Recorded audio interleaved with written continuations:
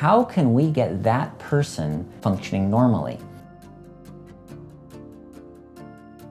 What we do is we empower people to become healthy. And he says, we're going to find out what the problem is, and we're going to fix it. It really made me happy to hear him say that. How can we get the metabolism to function in a normal way instead of the dysfunctional way that it's currently working?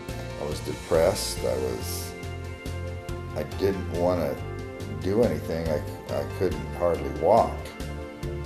And all I wanted to do was sleep.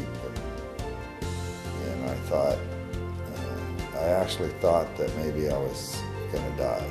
Treatment presents itself. It's like, oh, you have a chromium deficiency, therefore we give you chromium and you don't have diabetes anymore. Integrative medicine is where we integrate different types or traditions of medical practice or health practice.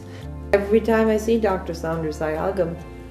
I met him the other night. I hug him and tell him thank you for saving my husband's life. I truly believe this, that Dr. Saunders took care of me.